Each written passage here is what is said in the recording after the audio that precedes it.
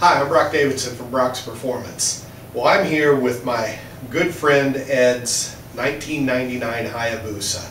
Beautiful motorcycle, a classic for sure. I don't think we could go off and call it vintage just yet. But what we're doing, we have developed our Alien Head 2 exhaust system for this bike.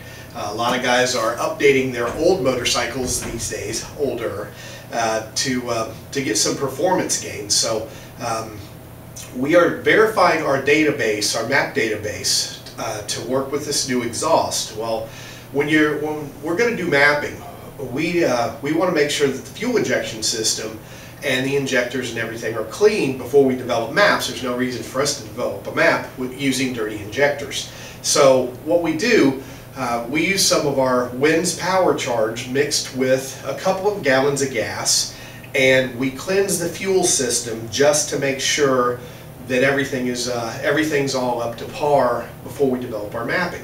Well, we made a couple dyno runs on Ed's bike, you know, Ed's a great guy. He just likes to, he cruises. So this bike, you know, 14 years old, has it was sort of, let's call it, loaded up a little bit, and it made right around peak power, made 163 horsepower. But we noticed that the horsepower curve was a little bit flat.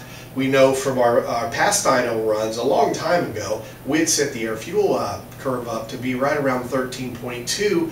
It was only reading 12.9, so I wanted to do a little bit of an experiment. We ran it on the dyno, got our horsepower numbers, and then we mixed 2 gallons of gas with our Wynn's, dumped it in, went on a 10-mile ride, and then we did something that no one else would ever do. We sucked the Wynn's back out of it before we even made it any other runs, because we wanted to know what kind of power the bike would make without, you know, the chemical effect of the Wynn's interfering with anything. So we pumped the fuel out of the tank. We put the gas that was in it previously back in. So back-to-back runs within, it took us about 25 minutes to make these changes. And now we're going to see exactly what kind of power the bike made, just as a result of cleansing the fuel system. And if you look on our or on our website, you'll see people have reviewed the Wynn's, and they're very, very happy with what they feel. I've checked it myself. You can feel the difference when you take these bikes out for a ride. You know, that's with the Wynn's in the tank, but I'm going to invite you over. Come and check out our results. Check this out.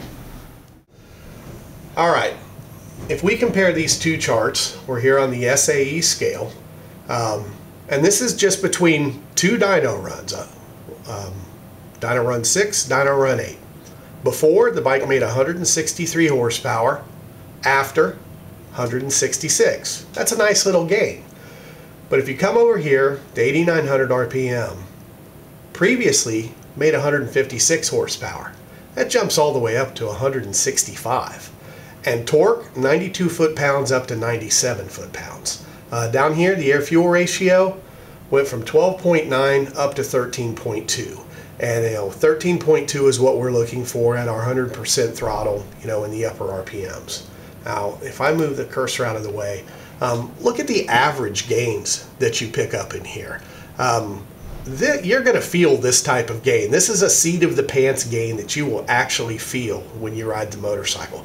And if you look at the curve previously, see how it's sort of flat in here? The bike was just sort of lumbering to accelerate. Now, you know, over the years, you know, I've seen, you know, you see the TV commercials, you know, trying to sell you, you know, this snake oil, that snake oil. I don't believe that kind of stuff. But one of the things I do believe is when I see curves like this, I know we have a problem. And fuel injected bikes, well, you know, they have problems the same as cars do. So we went on a search trying to figure out ways to cure this problem. One of the ways were exotic race gases. Well, those are really expensive. They're hard to get, and they can create problems of their own. So once we found the power charge product, It was an easy, economical, inexpensive way for our customers to be able to cure this kind of problem on their own and be able to actually see the kind of results that we see here on our dyno. So anyway, I hope you enjoyed this demonstration. I'm Brock from Brock's Performance. Until next time, we'll see you then.